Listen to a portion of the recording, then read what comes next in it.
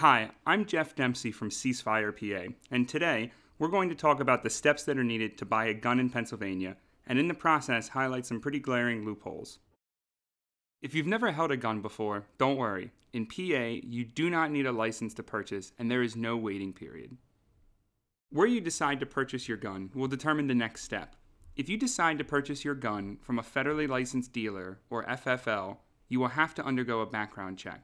The kind of gun that you purchase does not matter. All sales require a background check. And if you pass that background check, you can purchase as many guns as you can afford. Regarding ammunition, there is no requirement for a background check, and again, you can buy as much as you can afford.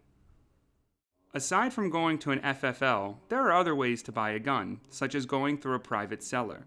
You can be linked with a private seller at a gun show, via the internet, or it can just be someone you know.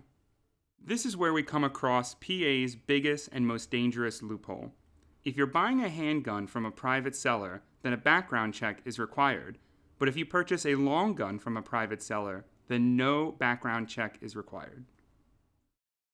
Examples of long guns are shotguns, rifles, and semi-automatic rifles.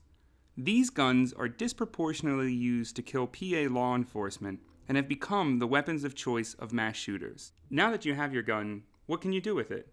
Well, PA is an open carry state, which means that in any area outside of Philadelphia, you may carry your gun on your hip or over your shoulder without a license. If you want to conceal and carry it, you do need a license, which you can get from your sheriff or the head of police. PA does not require you to register your gun, use a lock on it, keep it in a safe, or report it to the police if it's lost or stolen.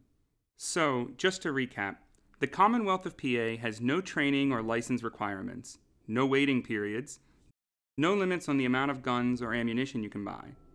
It may require a background check or not, depending on the type of gun and where you buy it from. No lost or stolen reporting requirements, and no license to carry it out in the open, except in Philly.